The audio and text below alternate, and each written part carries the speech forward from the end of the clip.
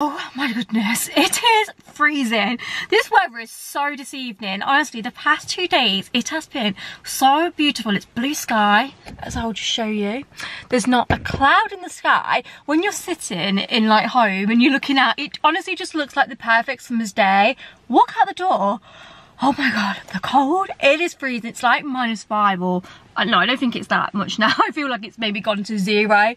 But yeah, it is so chilly. So hence why I've just chucked this jacket on. I don't normally wear this jacket with the kind of outfit I'm wearing today. But honestly, it's one of my favourite jackets. I got it from Zara and I'm pretty sure it's like a thermal jacket.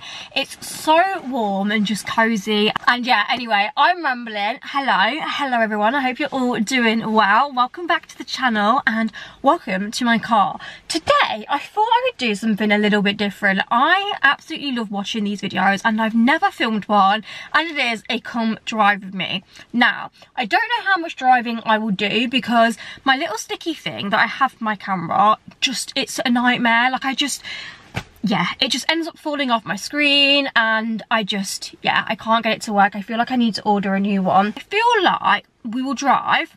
I'll try and talk if I can. We'll go and grab a coffee and just pull up somewhere and just have a big old catch up, because I was saying this the other day on Instagram, I feel like we haven't had like a good sit down, just chit chat in so long. And although obviously I do sit and have a little chat with you guys in my vlogs and stuff, sometimes I end up being just a little bit chatty, and when I'm editing my vlogs I'm like, oh God, this is so boring, this is not what people want to see. I like my vlogs to be a little bit more snappy. So yeah, that's something I'm trying to work on, kind of like finding the balance of my vlogs of chatting but then also like moving them along, being snappy, and you kind of just actually seeing what I get up to. I don't know, let me know what you like. But yeah, I just thought rather than chew your ears off in a vlog, we would do a dedicated video. So for anyone that does just want to just chuck something on in the background and, do you know what I mean, just hear me telling you about my life. Anyway, let's put you, can I put you there?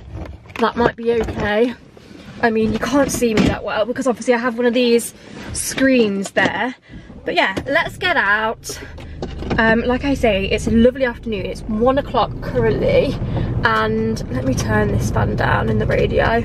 And basically, I've got a bit of a, like, not a free afternoon. I obviously need to be doing work, but it's a bit one of those where I don't know what to do because I've got loads of try-ons and reels and stuff to do, but I hate starting things at 1 o'clock because the sun goes down at like 4ish in the UK at the moment. So it only actually leaves me with like 3 hours, and 3 hours to film what I need to film is just, oh, is that Mitchell's delivery?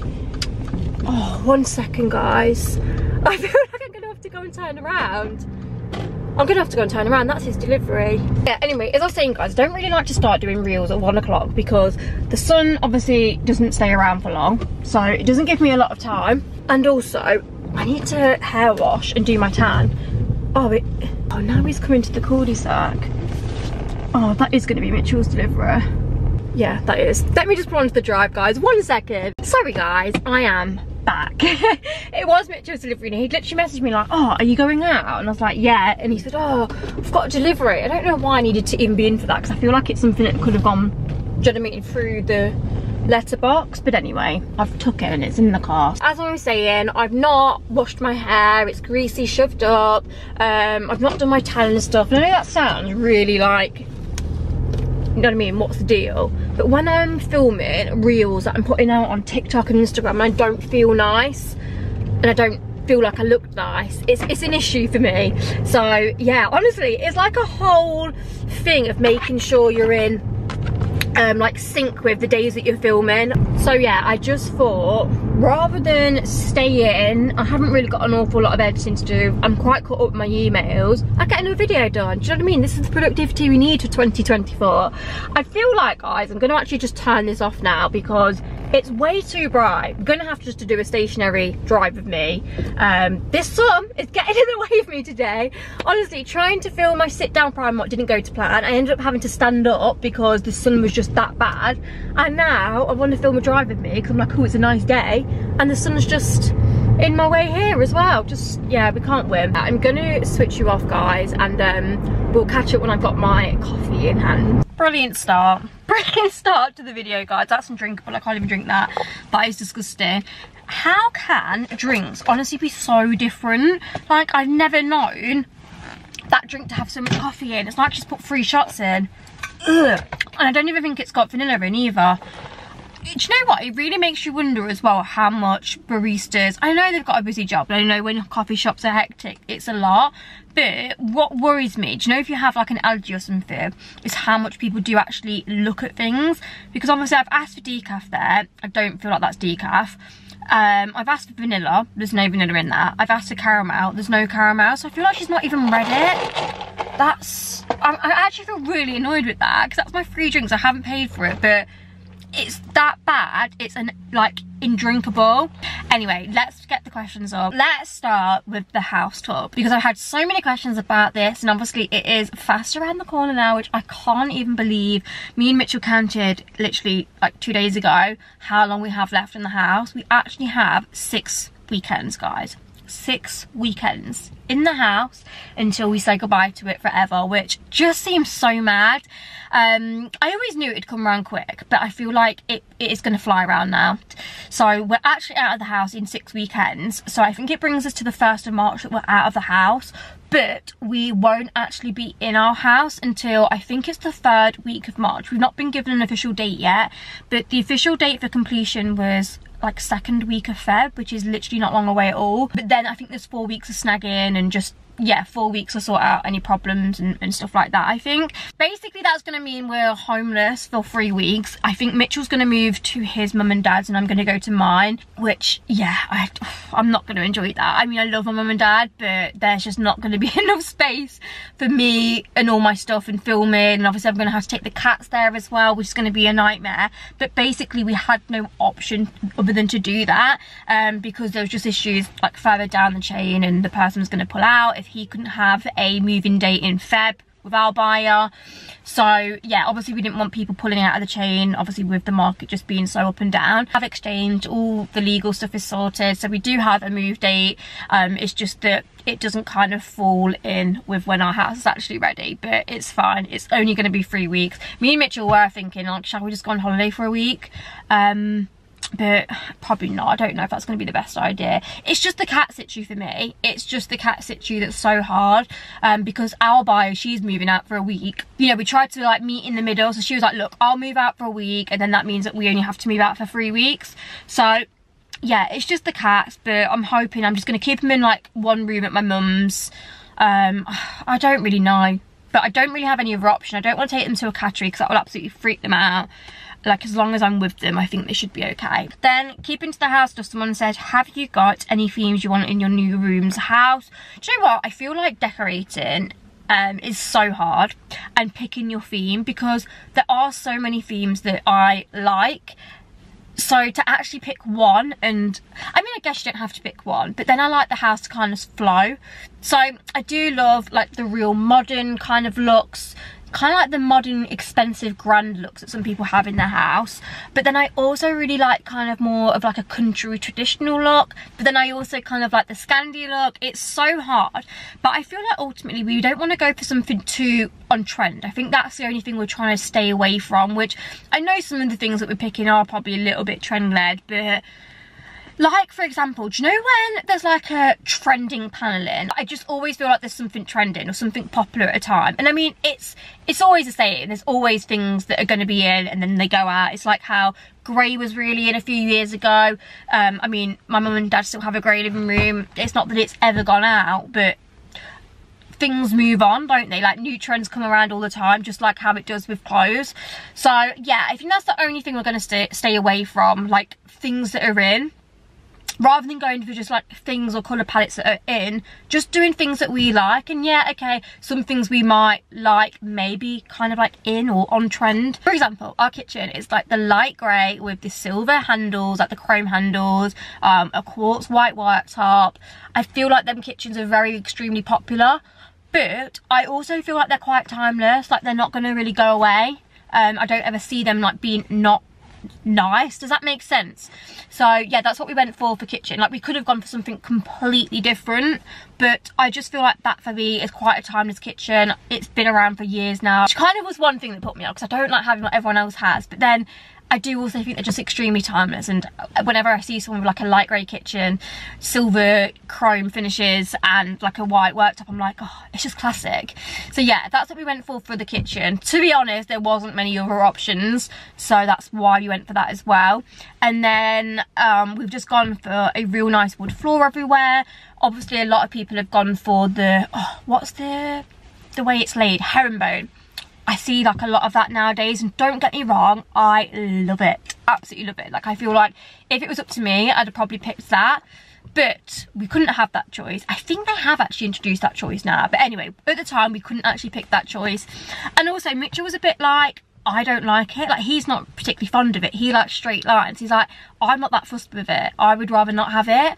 And he was like, you can't go wrong with just the traditional straight lines wood effect floor. I mean, it's not actual wood floor, it's the Antico, but he's like, just trust me, that will never date. And I mean, I guess he's right, because he's had that in his living room for like 9 years, and do you know what I mean, like it's still very much like not in fashion, but like it's nice. So yeah, I feel like we're at home, we're just gonna go with what we like, and that's all. But the general gist of it will be like very neutral, because that's the colours that I like to surround myself by. Like, as you guys know, I'm never going to be someone that has loads of colours in my home, and it's not because I don't like colour, it's just because it's not my energy. I know this sounds really weird, but I feel more calm and at peace when my surroundings are just very neutral.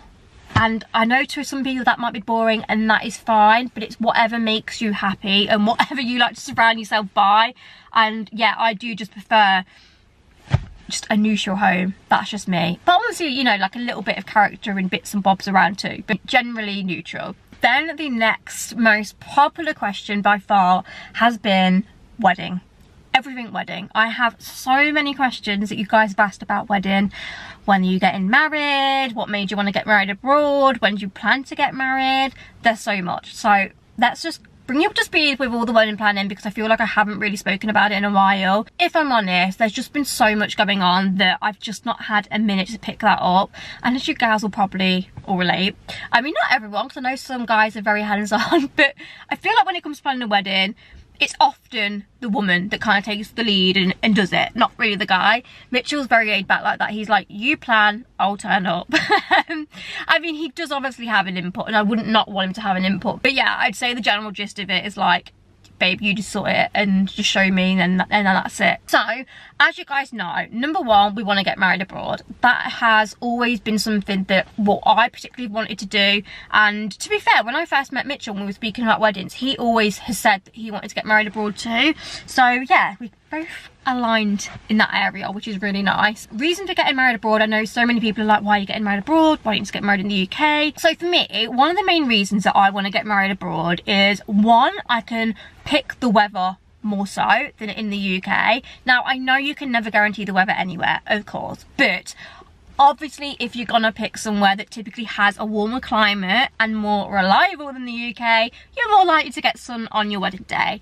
So, you know, I don't want to jinx it, because like you say, weather can be unpredictable, but let's be real, if you're going somewhere that, you know, even like just going to the Canary Islands or like Portugal or Cyprus in the summer months, it's very, very rare that you're going to have a day where it's chucking it down, unless you've just got freak weather. So that's probably the biggest thing for us. We want to guarantee our weather more. And honestly, in the UK, like, you just can't. And nothing would break my heart more than waking up on my wedding day and it be cold and it's chucking down with rain. Honestly, raining and dark skies, it's just a total, like, mood drop for me. So yeah, that's one massive reason, and Mitchell said the same thing. And number two, I've experienced, how many abroad weddings have I been to? Oh, I've only been to one actually. It's my cousin's, and honestly, it was the best wedding ever. Like, it was the best wedding I've been to. It was just so nice. Now admittedly, when I did go to my cousin's wedding, she actually had freak weather, but the opposite end of the spectrum, it was like 40 something degrees. It was so ridiculously hot.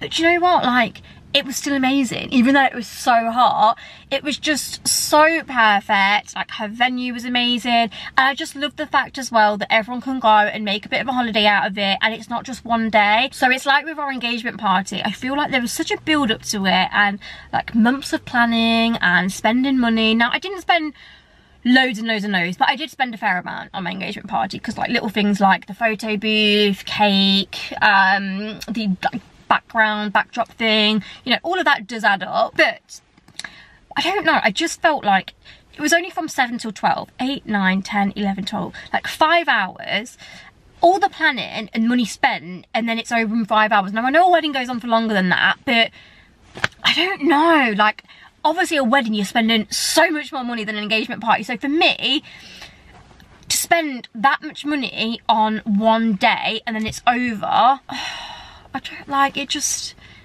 I don't know, I just want to have it extended. I just want it to be a celebration over a few days rather than one, and have more of like a week to remember than a day. Because when we go abroad, we'll do a nice dinner the evening before our wedding, then obviously we'll have our wedding day, and then the next day we'll do like a barbecue, maybe a villa if we hire it out or something. Do you know what I mean? I just think it will just be better. Like, obviously this is no offence to anyone that has had UK weddings and spent that amount of money on one day, because I totally get it, and obviously it's still worth every penny, let's be real. Like, we went to a couple weddings in the UK, not last year but the year before, and they were honestly so good. I had such a good time, and like the memories will last forever. But yeah, just personally for me, I now have experienced what it's like when you're the host of something. A lot of people have said this to me, hosting an engagement party to the wedding is different, because at the engagement party we had a lot of people that we hadn't seen in a long time, so it was very like, someone came in, hello, then someone else came in and hello, and I just felt like I didn't even get a second to kind of just take it all in, because I was that busy talking all night, and it did kind of stress me out. I was worried if people were enjoying it as well, like that was on my mind, and I was like, do you know what, I don't even know if I want a wedding now. But everyone was like, look, it will be so different for your wedding day, especially with it being abroad as well, because we'd have seen everyone beforehand, and then, you know, it's not going to be like a massive let's catch up with everyone on the actual wedding day, because I've already seen everyone. So yeah, I feel like I'm really rambling about this, but the long and the short of it is, we just have always had an abroad wedding on our mind, and yeah, that's just what we want to do. It's not even for cheapness as well. Like, someone said to me, oh, is it because it's cheaper abroad? But it's actually not. Like, it can be, but it also can just be the same price as what it is, you know, in the UK. So yeah, we just want an abroad wedding and make a holiday out of it. So that's that. Then the next thing about wedding is, and someone put wedding dress shopping plans.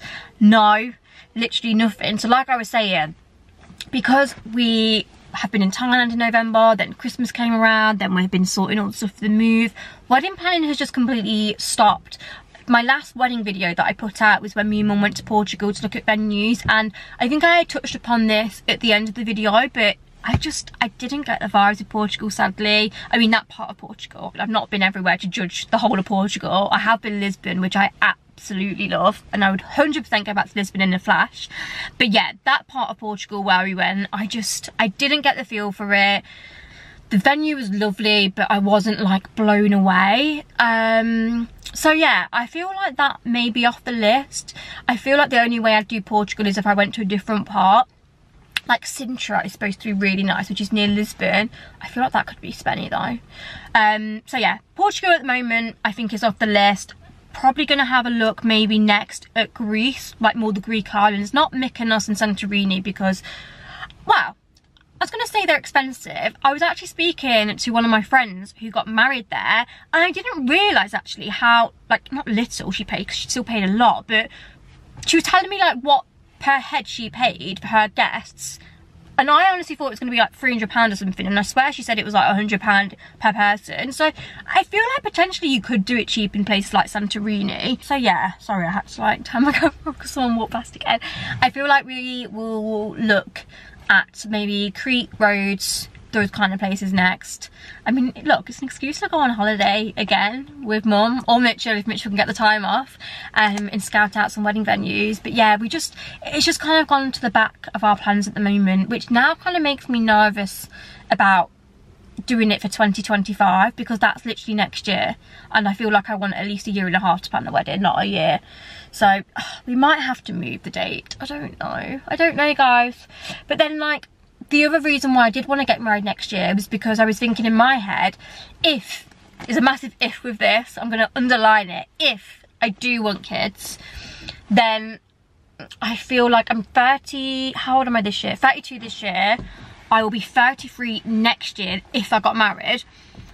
The year after I'm going to be 34, and I've kind of said to Mitchell, if we do have kids, I would kind of want to start thinking about that before I'm 35. Like, that's kind of the cutoff for me. Now, I know a lot of women do have them a lot later than 35, but I mean, you never know until you start trying if you can have kids anyway, and you know, if you're going to have fertility problems, and obviously the older you get, you know, the harder it can become for a woman. So yeah, that was another reason. But then, to be honest with you guys, I'm no closer to wanting kids anyway, so then I'm just like, am I just never going to have kids? That's another question I actually got asked. Someone put, what did they put? How soon would you like kids? I honestly don't know. Like, just the thought of children, it doesn't appeal to me. I'm going to be very honest. Like, there is nothing about having a child that I think, oh my god, I would love that. Okay, wait, I tell a lie.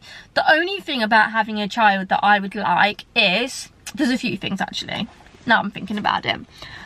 I love the relationship that me and my mum have now, so I'd love to have that with a child of my own when I'm older. Because, you know, like, when you get older and, like, when you think ahead in life, and I think, oh, when I'm 50, 60, let's say my mum and dad aren't around, which there's a good chance they wouldn't be, like, who am I going to have? Who's going to be there? I know I've got my partner, hopefully, but then who else are you going to have? So that's kind of one reason why sometimes I think, oh, would I like children? Because I do love family, and like, I love going away with my parents now, and I'd love to be able to do that with my own children, hopefully in the near future. But then the actual thought of having a baby, that doesn't appeal to me. Like, a baby doesn't appeal to me, a toddler doesn't appeal to me. When they're like 5, 6, I could cope with that a little bit more. Like, my niece has just turned 6 at the moment, and oh my goodness, I love her to bits, and I love her age, and yeah, I really love that. But when they're any younger than that, I'll be very honest, they annoy the hell out of me. I just can't cope with young children. Like, toddlers, babies, not for me. Yeah, but then I know everyone says it's different when you've got your own. So I don't know, guys, but I'm just, the thing is, I don't think I'll ever be that person that's like, I'm ready to have a child. I'm never going to get to that stage in my life, and I know that. So I feel like it'll either be a thing where we're like, come on, let's just have a kid, and then you're in it, aren't you? Or it'll just be like, no, do you know what? We've accepted, we're not about kids, we're just going to forever live the life, just going on holiday, enjoying, you know, us time, and that'll be it. And there's no right or wrong way to do life, guys. I feel like this is another thing. Everyone kind of look at you and be like, what, you don't want kids? What's wrong with you if you don't want kids? And everyone's different. Like I say, not everyone wants kids, not everyone wants that lifestyle, and there's nothing wrong with that. It's more selfish, right, to bring a child into this life when you don't want one, yeah, than actually just admit that you don't want one. So I don't know why people get so hung up about that. Sorry, I'm getting really deep here, but then this is another reason why I don't want kids. So obviously I've been through a lot growing up. Bullying being probably the biggest thing, like school, absolutely hated them days of my life. I also felt like even like my late teens to early 20s have just been such funny years of my life, and I don't know, I've really been up and down during them. I feel like life's hard to navigate, and then I think, do I want to bring a child into that? Like, it's, I don't know, but then is it just me and my negative? No, I just think life can be hard. Life can be hard, and I don't know, I just worry about then bringing a child into that, and like, what if they get bullied? What if they struggle with like who they are, and like finding a job, and I don't know, like all these things just play in my mind. So then I'm like, is it just best not to have a child, and then they haven't got to go through that? You can see I overthink a lot. That's all I'm going to say on children. What else do we have? Oh, we've got stuff about jobs. So what did you do for work before social media? I have spoken about this before, but if you weren't around during this time, so I originally went to university to do primary teaching. So yeah, I do actually have a degree, so I could go and be a primary teacher at any time if I wanted to. But yeah, basically realised that teaching just wasn't for me. no, just wasn't for me because I don't like kids. I remember getting onto my placement and just thinking, this just isn't for me. No, again, that's a lie. It wasn't for me when I was doing like year 1, year 2, year 3. Year 4, year 5, loved year 5. Year 5, year 6, I could do that. But any younger, no, it felt like I was childminding, yeah. It felt like I was babysitting. So yeah, that's what I did. Realised teaching wasn't for me. Completely changed career paths. Managed to land myself a job at a fashion manufacturer doing, well, my job title was fashion blogging. It was a weird one. Basically a year sitting doing nothing, but I got the experience on my CV, so it was great. And then I ended up working for another fashion merchandiser, and they basically produced licensed t-shirts. So I ran all the accounts like ASOS, PLT, Misguided, Boohoo for them. Worked my way up to senior merchandiser, and then got a job at Misguided for less than a year, because then my social medias were growing. I was earning more money from doing this than in my 9 to 5. So yeah, I handed my notice in and I have never looked back. I think I've been doing this for 5 to 6 years now, which is wild. It's definitely becoming a lot more saturated. Like, I feel like I'm really realising that now. It's really weird. So many more people are just influencers nowadays, and I feel like with TikTok, it's made the kind of industry a lot saturated as well, and a lot more people doing it. Which is interesting. But yeah, anyway, I do this full time, so that's what I did before, and now I do this full time. And then sticking to job and career talk, someone's asked what's the most favourite part of your job.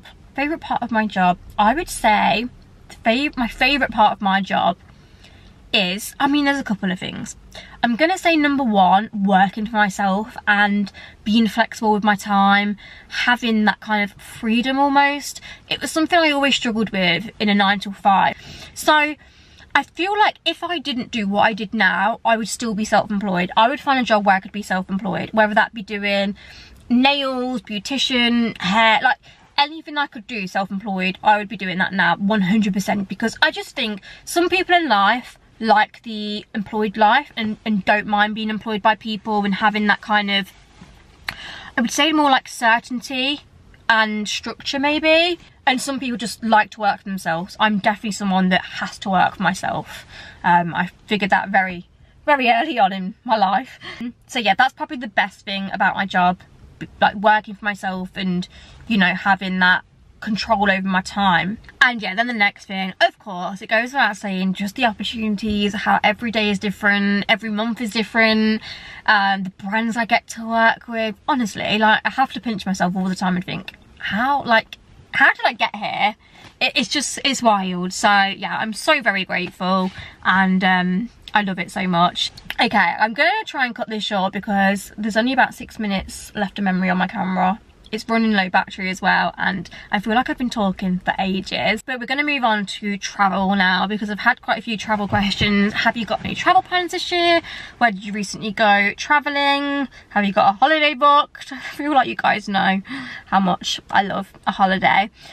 So we don't actually have any travel plans for this year in place, which is crazy, because normally by now we have like 2 or 3 holidays booked. But obviously with moving house and how much that is costing us, we've just kind of held back at the moment and just gonna see how it all is. But of course, we most likely will be going on holiday at some point. I just don't really know when or where.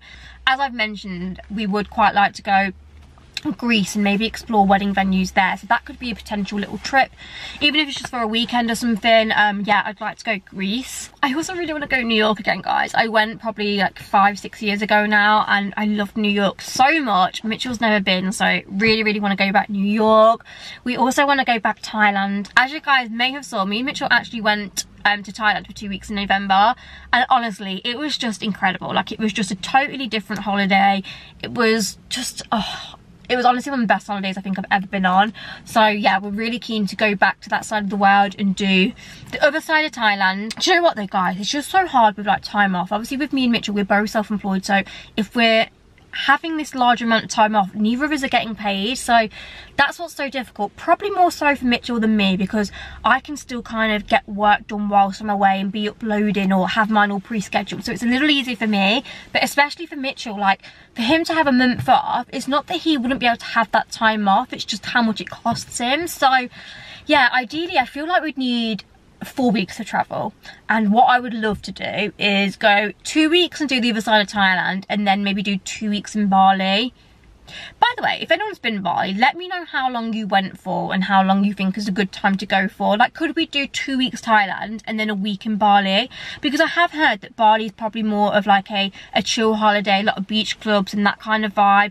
Whereas Thailand, I feel like, is very like adventurous, and I feel like you can explore and do things in Bali, but I've heard Thailand's a little bit more on that level of like adventure, if that makes sense. So yeah, let me know, but we'd love to do that. I'd love to go to Bali because it looks beautiful. Honestly, there's so many places I want to go. I still need to go and see my family in New Zealand, and then I feel like if I was going all that way, I'd probably nip in Australia on the way back. Like, I'd love to go Australia. Oh, there's just so many places to travel, isn't there, guys? It's just money, time off, and yeah, it's difficult, but we will get there. We will tick off all the main places we want to do, hopefully, the next few years. But yeah, no travel plans at the moment, unfortunately. So guys, I literally ran out of storage on my memory card. But yeah, anyway, I'm going to end it here because I feel like I've been chewing your ears off for ages. Anyway, hopefully that's brought you up to speed with everything that's going on at the moment. We've ticked off wedding, we've ticked off moving, and we've also ticked off travel plans for the year. So I feel like that's a big chunk of things covered, and you know, I've brought you up to speed with. Sorry it's not really been an actual drive with me, it's more been a stationary in my car catch up, but all the same, I really hope you've enjoyed this super chatty catch up video. Make sure you hit subscribe if you are new here. Thank you so much for watching, guys. I hope you're all doing well, and I shall see you all in my next video. Bye.